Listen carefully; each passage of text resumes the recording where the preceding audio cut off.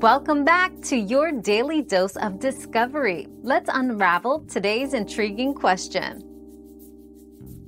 To customize your Snapchat filters and lenses, tap the profile icon, go to Settings, and select Filters and Lenses.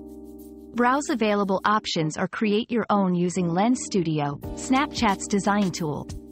Personalize by adding text, stickers, and bitmojis.